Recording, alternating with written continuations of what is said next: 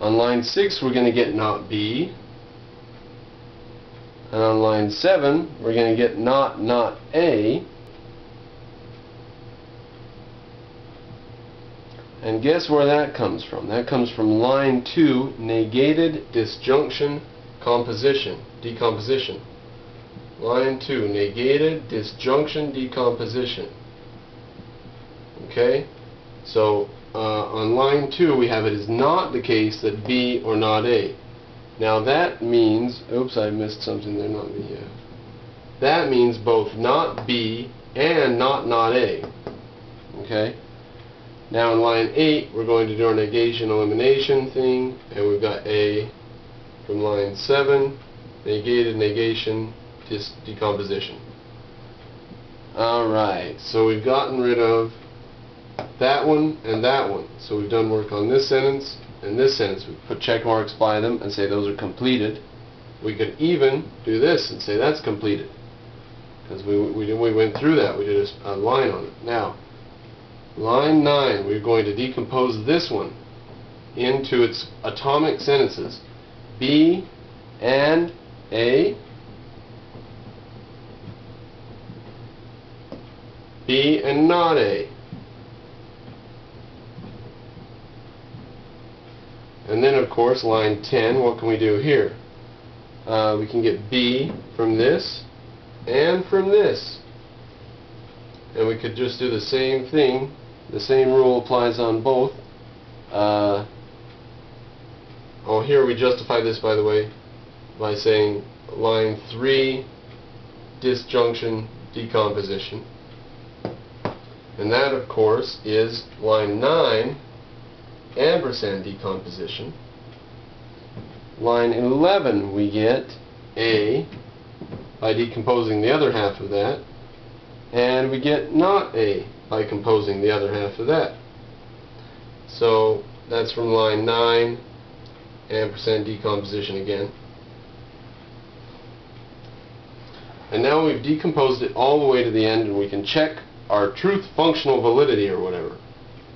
A, B, A, not B. So we've got the claims of not B up here, and the claim of B. Oops.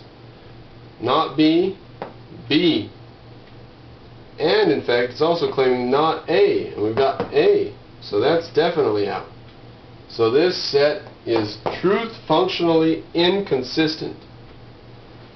Okay, next we have G or H or I. G or, and then we have H or I.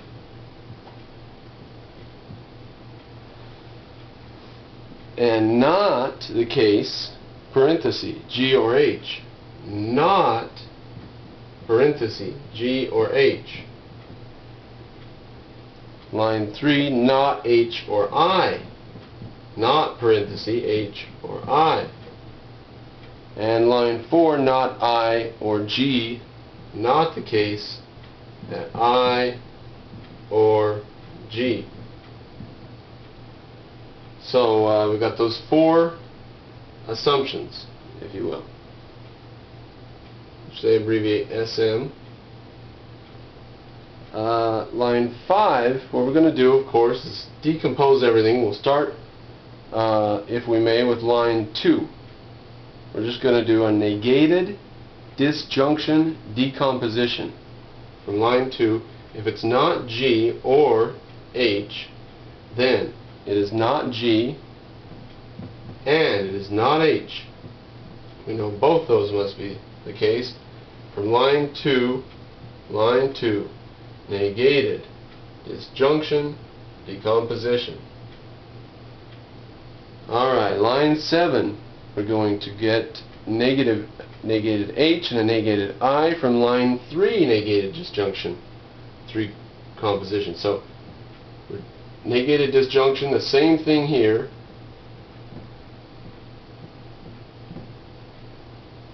From line 3.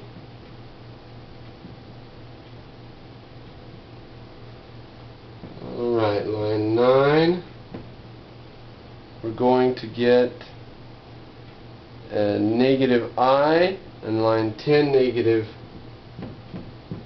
G. Line 10 is negative G, and where did that come from? Or, I'm sorry. Yeah, line 9 is negative I. And line 10 is negative G. Where did that I and G negatives come from? That's right, line 4, our negated disjunction from line 4. Decomposition, line 4, negated disjunction. And line 11, we're going to skip going down a bit here, and we're going to decompose our disjunction from line 1, and we're going to say G is one of the possibilities from our disjunction on line 1.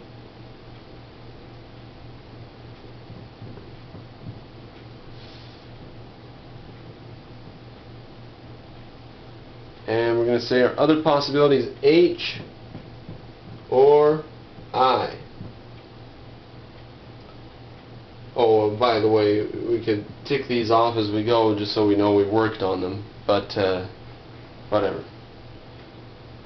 So line G has ended in all atomic sentences all the way down, and we can see just on line 10 there's a not G and G, so we know there's a contradiction there, and that line is done.